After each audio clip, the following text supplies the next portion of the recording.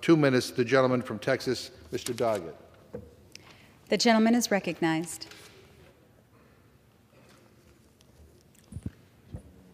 Weapons of war are designed for war. They're designed to kill as many people as possible, as quickly as possible. Our country is exceptional in making these weapons of war, these assault weapons, available in the civilian sector, and we have quickly, because those weapons are easier to qualify for than getting a driver's license, they're easier for a teenager to get than to buy a beer.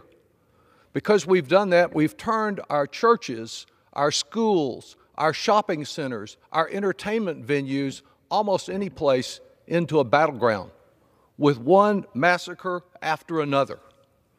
There is no Second Amendment right to own a machine gun, which has been banned in this country since, I believe, the 30s.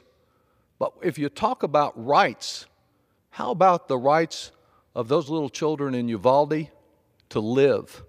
The rights of those families to be whole.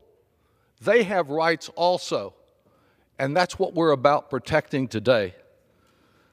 I think that we just cannot continue to live like we have been living in the shadow of fear, a terrible kind of American exceptionalism, where we are horribly exceptional to the amount of dead children gunned down in their best tennis shoes after end of the school year celebrations, of young parents having to bury their still younger little children, where we are the exception in how many congregants die where they are massacred in their churches or in their temples, where we are the exception, the outlier, in how many gruesome, bullet-ridden bodies our doctors see month after month.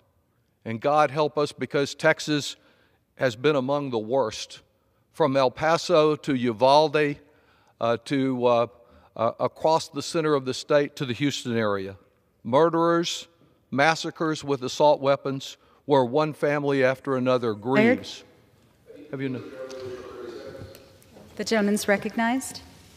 Texas children right now have no reality, as they will soon be returning to school, than to duck and cover and learn new exercises.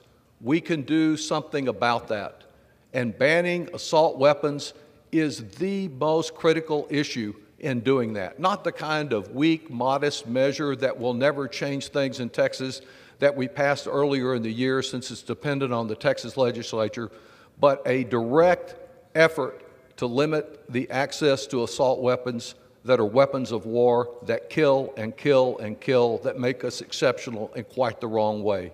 I yield back. The gentleman reserves.